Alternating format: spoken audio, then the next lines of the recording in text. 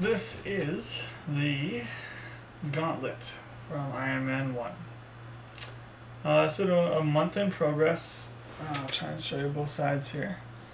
It's quite functional. It's got the arc reactor here hooked up to the center. I'm going to redo this so it's actually fixed better, and right now it's just a temporary version. But essentially what I wanted to do was recreate as much of the Gauntlet, its functionality again, as possible as seen in the movie. So repulsor blast. Okay, I've got 3 very high powered LEDs there, as you can see.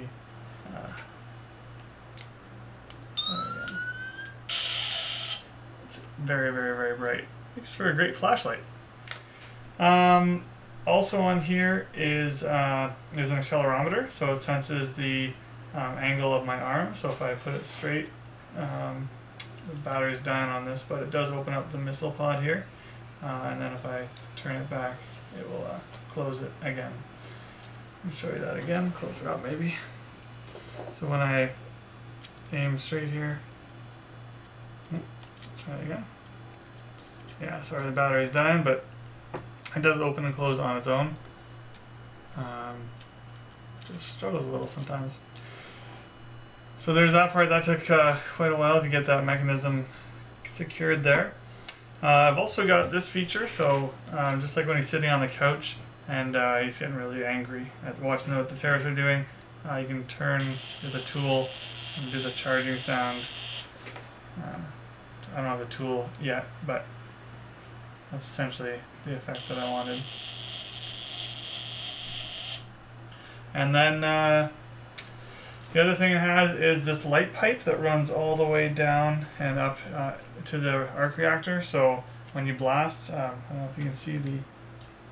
Hold on one sec.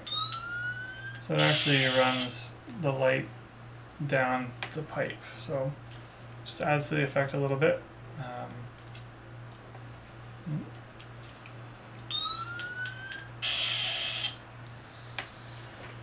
So like I said, there's quite a few features that are built in. I really tried to contain it within the and make it look as similar to what's in the movie as possible. I will be getting Matt to help me do armor pieces for here and here that will actually cover the mechanisms here, so it'll look just like what you saw in the movie.